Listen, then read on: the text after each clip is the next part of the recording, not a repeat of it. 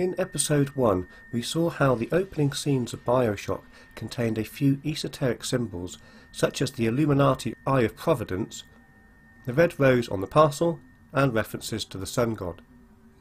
From this I wove together Jungian concepts along with Joseph Campbell's hero theory and a small dose of Jordan Peterson. This was in order to propound my own personal viewpoint, which is that Bioshock is more than the sum of its parts, and can be seen as a spiritual as well as a literal journey.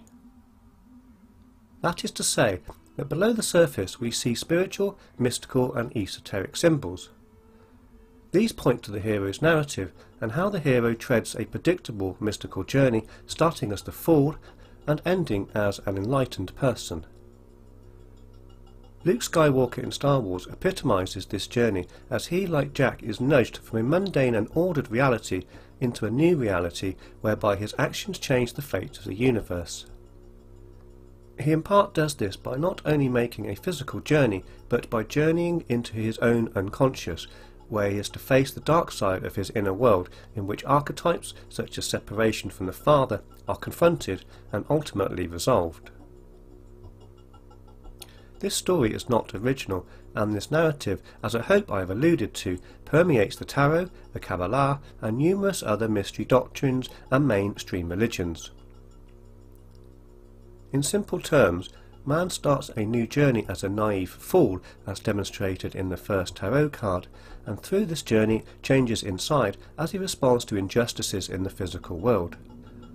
After reviewing part 1, I have decided that it might be prudent at this point to elucidate some of the esoteric messages in the symbol of the Fool's and Magician's card.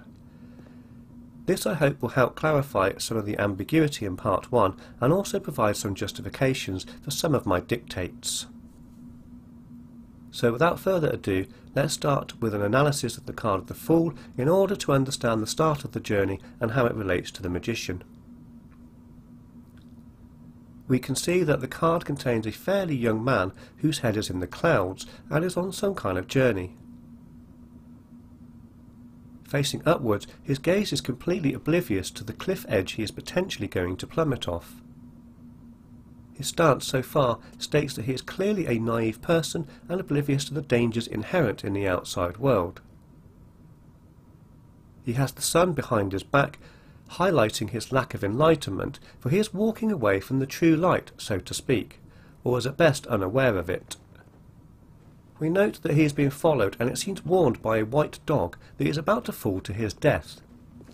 It is not clear in the card whether or not he does so, but it's interesting to note that the dog represents his intuition. This notion is universal in many mystery traditions, and the fool's life or death depends solely on whether he pays heed to his spirit guide. The dog we note is white, which typically represents an innocence and purity.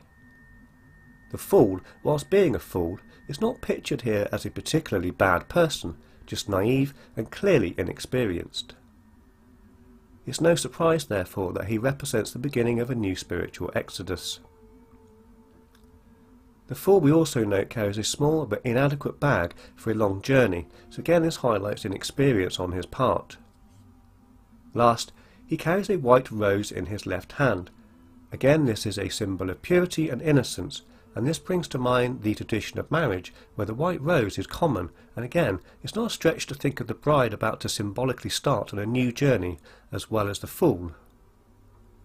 The card itself is numbered 0, and this is significant as it not only represents a soul just starting out, but the circular shape reminds us of the eternal wheel of life. The fool has been with us before and will be again. The fool doesn't seem distressed and seems happy to stroll along and deal with life foibles as they occur. Regarding his attire, we can see his garments adorned with yellow discs split into 8 red segments.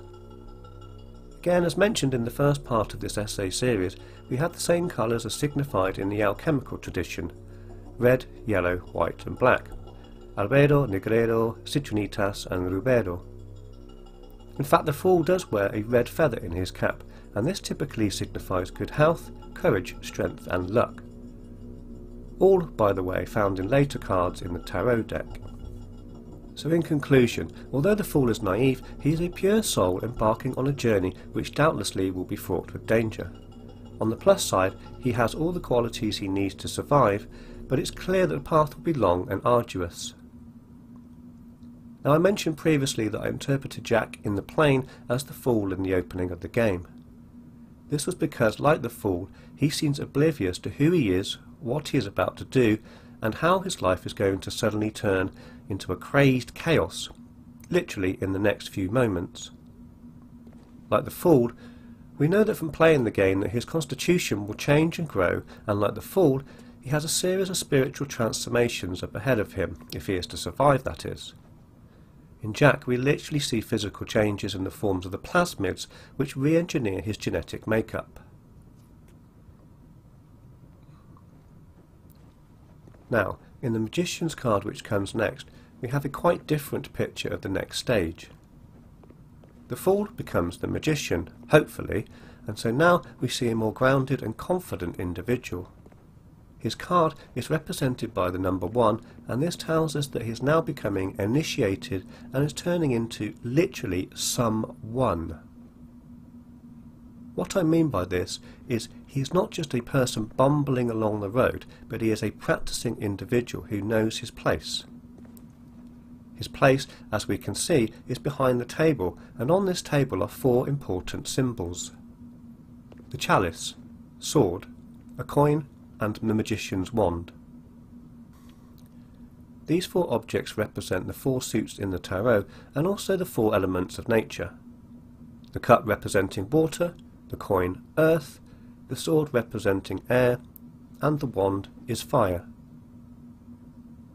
An interesting additional here is that we note in the beginning of the game that Jack first starts in the plane, i.e. he's in the air.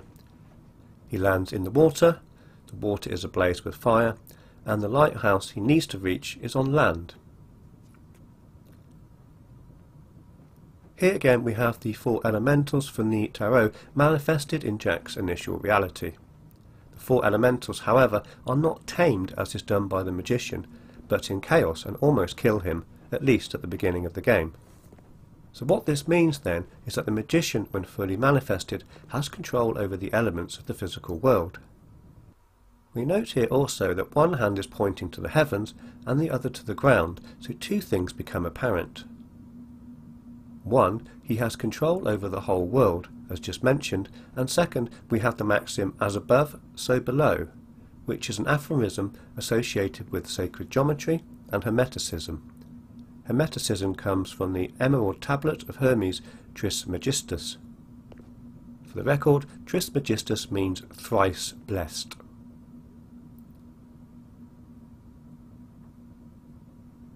There are a few interpretations of this aphorism, including in the Bible, but all equate with the idea that what affects the material realm also affects the spiritual, or what affects the microcosm affects the macrocosm. It seems strange to me now that patterns, rules and laws in nature, from the smallest atoms to the largest stars and cosmological phenomena, all obey the same fundamentals.